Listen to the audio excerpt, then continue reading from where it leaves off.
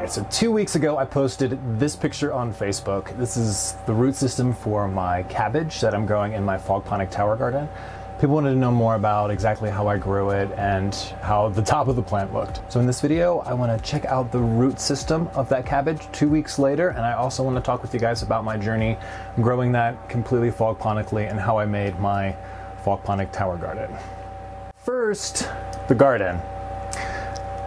I built this Fogponic tower, but really it's more like a Fogponic arch.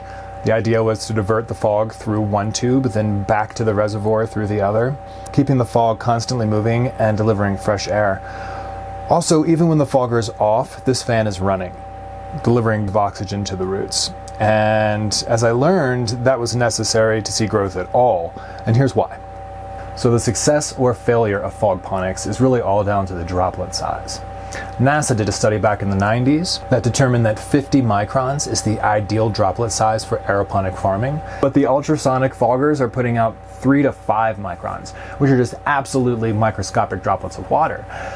The problem there is whenever you release these in mass quantity in a small chamber, it literally suffocates the roots.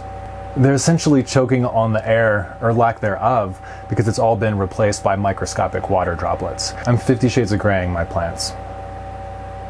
So finding a source for the proper ppm for Fogponic gardens is all over the place. The first one I found was someone saying that 200 and nothing more than that is what you need for your plants, and so I did that for a couple weeks and I didn't see any growth. So I just went for it. I actually turned it all the way up to 1200. My roots actually were really healthy. There was some stuff happening in the water and my fogger started developing a little more residue quicker. I had to clean it. I had to clean the ceramic plate off more frequently. But the real problem was any leaking fog that hit any leaves, they got burnt from the high level of nutrients in the water. So then I took it back to 800 ppm. And that's what I've been settling out right now. And that's what I've been at for about 3 weeks now. And that's where I've seen the best growth. I haven't seen any damage to the fogger or the roots. So yeah, 800 ppm has been working for me. I mean, I can see 100% why people do the Fogponic DWC setups. So much easier to grow stuff in and see results.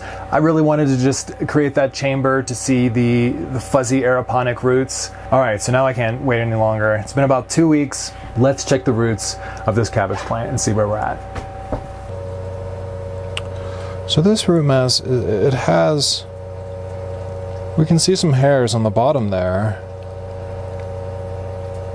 But what I'm noticing the most is that it's just totally taken the shape of the tube, and the discoloration as it goes down tells me that the fog isn't making its way through the root system because it's too dense. So it's just a sponge here now at the top.